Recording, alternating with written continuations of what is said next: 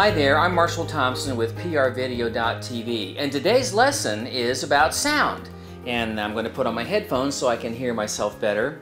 I'm recording myself right now with two separate microphones. The first one is really obvious. It's this very high quality desk microphone.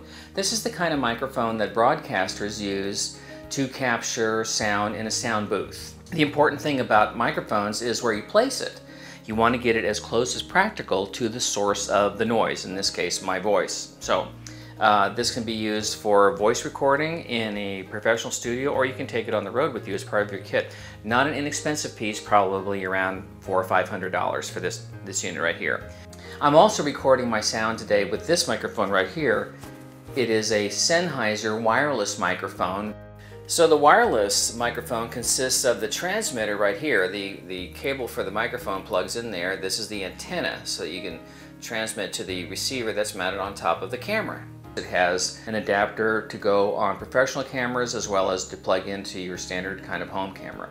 The most significant obstacle to getting good quality on your flip camera that's been part of this series is that the flip camera itself does not have a port on the side anywhere for an external microphone to plug into it. You can look all around, there's nothing on the edges, there's no port anywhere where you can put an external microphone into it, which means that you are stuck with just using the microphones that are on the either side of the lens here on the HD model.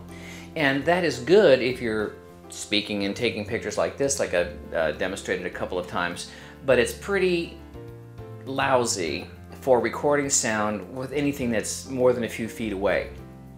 And that's why camcorders have these external inputs for putting external microphones into. So I wanted to show you a couple of the different options for miking sound. Most of the time we want to mic human speech, like what I'm doing right now, using the special voiceover kind of microphone or the wireless mic that I have right here. I've got another mic that's similar to the wireless mic.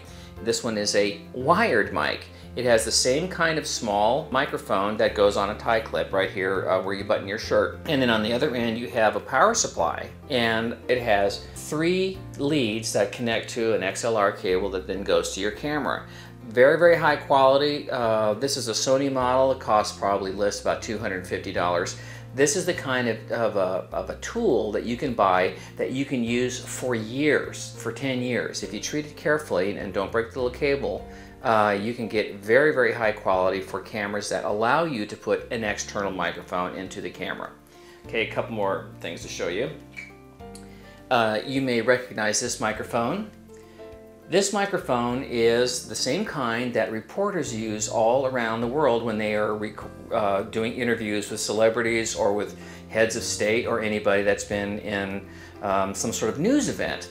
This particular one is an RE50, which is an Electro Voice mic, really high quality, and this is the kind of thing that you could spend $150 on and use it for a career. It's extremely durable. This thing has a shock resistant mounting so that you hear very little handling noise. So when you're using it in the field, you're not adding additional noise to the signal that's coming from the microphone itself, which is very, very good. It isolates the microphone from shock and vibration and from handling noise. RE50. Here is an example of what is called a shotgun microphone. It has a foam windscreen covering it, and this is a Sennheiser shotgun microphone. Very expensive, probably costs about $1,500 for the microphone and the power supply that goes with it. Fabulous sound. Now let me talk to you about what shotgun microphones do. It looks kind of like a pistol barrel or a rifle barrel. And while the microphone that I have right here can pick up sound from all around of it, 360 degrees, and so can the little Sennheiser microphone I have right here, the wireless, also picks up omnidirectionally.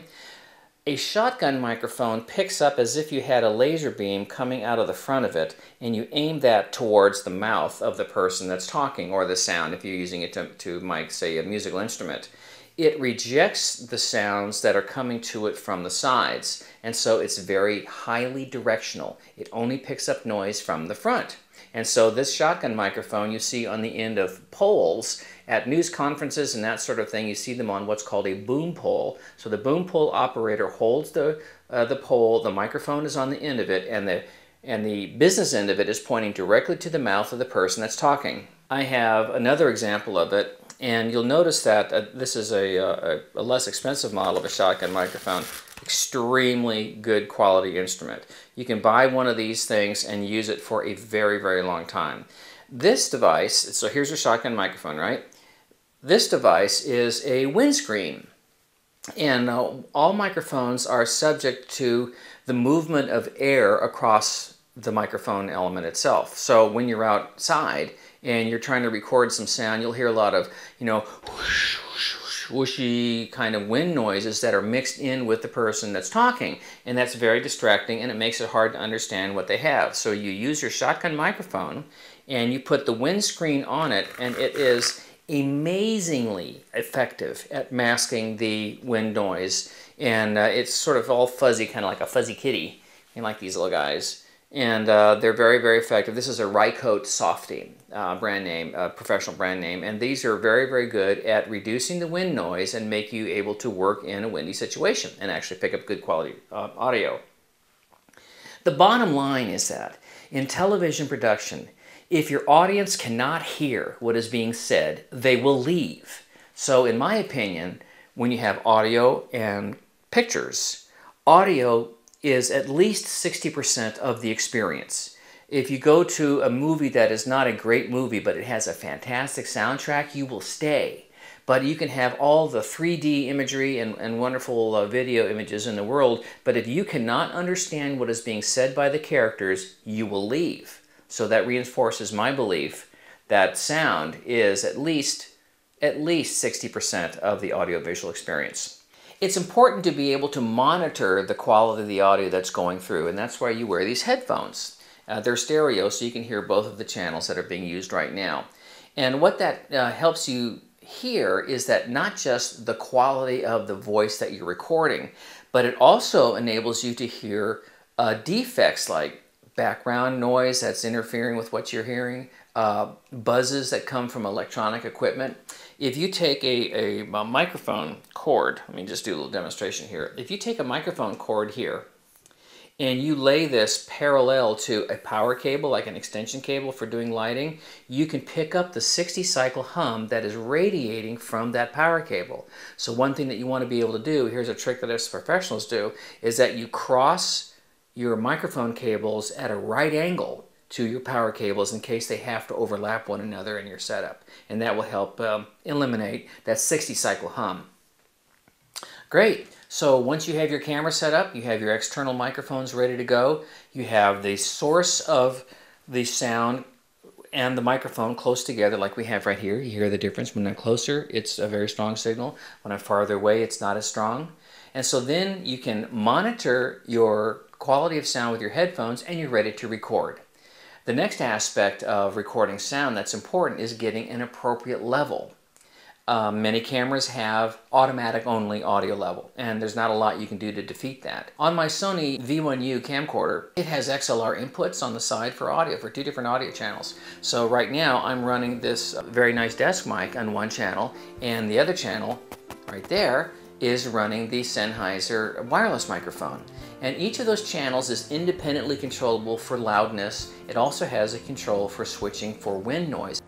The microphones I used in this demo are for professional use, and they have professional price tags. Any external microphone that you can plug into your camcorder that gets your microphone close to the source of the sound is a good thing. So when you graduate out of using a very useful tool like the Mino Flip camera to a camera that has separate audio inputs, you'll be able to use these external microphones I've been discussing. So that's it for now. I'm Marshall Thompson with PRVideo.tv. We'll see you next time.